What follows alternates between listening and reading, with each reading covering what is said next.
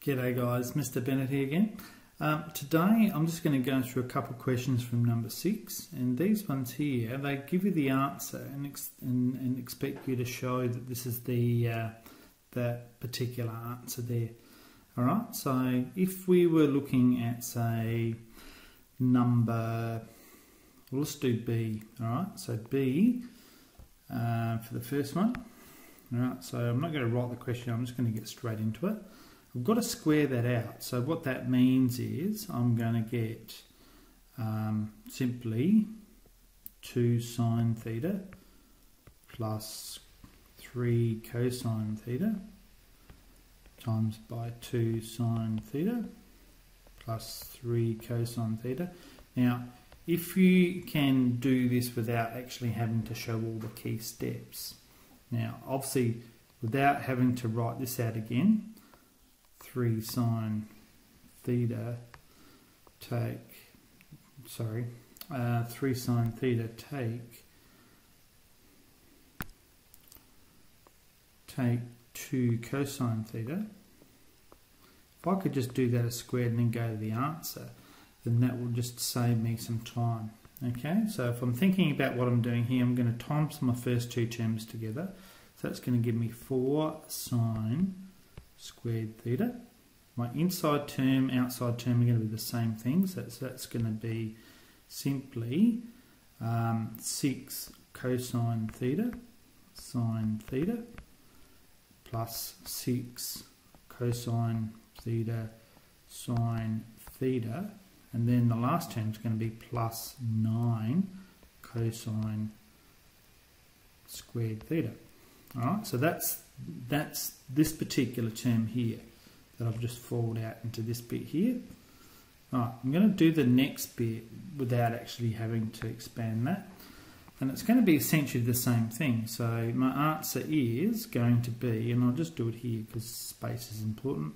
So that's going to give me sine theta times by sine theta, which is 3 sine theta times 3 sine theta, will be 9 sine squared theta. My inside terms are going to be take 6 cos theta sine theta, take 6 cos theta sine theta. Now I could, if I recognise that, as go 2 lots of that, so that will give me minus 12, and rather than do the 2 lots there, and then the last term is going to be minus 2 cos theta times minus 2, which would be plus 4 cos squared theta. Now, can you see here that yellow, the green bit, provides this term here? Right? Now, if I'm a bit more confident with it, I can go get rid of the 2 middle terms straight away and recognise them as being plus 12 cos theta sine theta, take 12 cos theta sine theta. So these things here are going to cancel out. And what that will leave me when I'm actually going to write the next bit, I've got 4 sine squared theta plus 9 sine squared theta is going to give me 13 sine squared theta.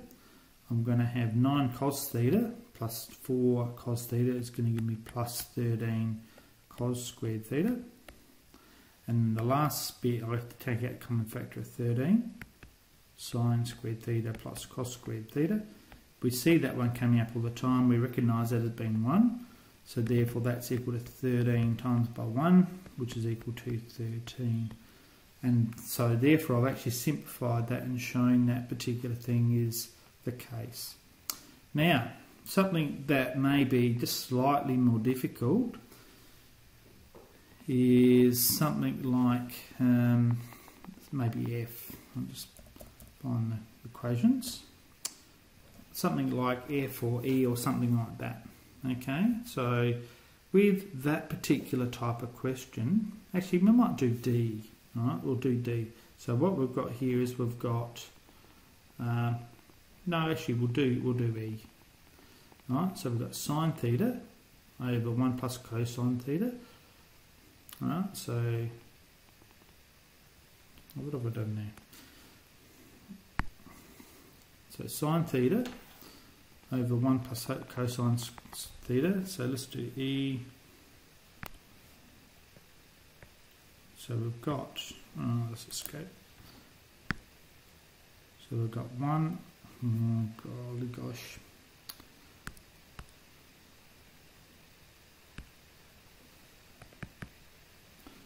And go back. So we've got 1 plus cos theta all over sine theta. And what we're doing with that is we're going, I've put it around the wrong way. Alright, so it's that, and then it's plus all over 1 plus cos theta. Right, so I've sort of written it the wrong way around, but you get the idea.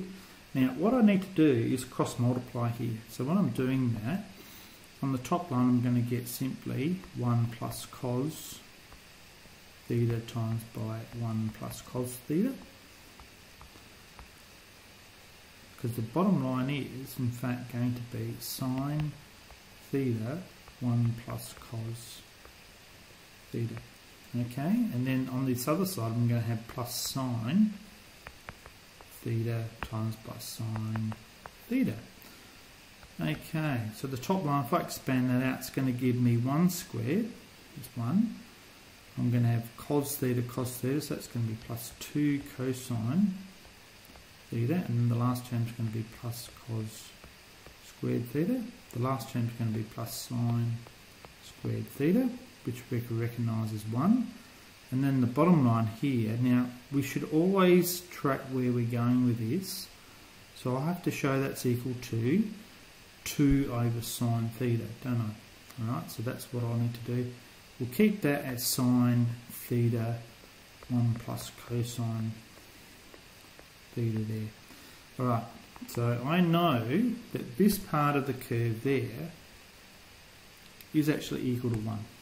Alright, so therefore that's going to be equal to 2 plus 2 cos theta all over sine theta 1 plus cos theta. Now I can see a common factor, can't I? Okay, I'm expecting, it's a bit of a no-brainer, I'm expecting to better cancel that out. So if I bring out a common factor of 2, that leaves me with 1 plus cos theta all over sine theta 1 plus cos theta. Cancel, cancel. And that leaves me on my final thing over here, which is equal to 2 over sine theta. Alright, so that's an example of doing one of those where you're cross multiplying. So in these questions, you've got to choose what you need to do. So I'll just give you a bit of a hint. So these ones here, you've got to expand out and factorise. Expand and factorise. That one's the same. Over here you've got to expand and using FOIL. Again the same thing over here, you're going to just FOIL that out. The bottom two terms here you're going to put over a lowest common denominator. And then you're going to simplify the top line, the bottom line, and I think you'll find that they come out pretty easy. Anyway, have a go at them. If you need some help, make sure you ask.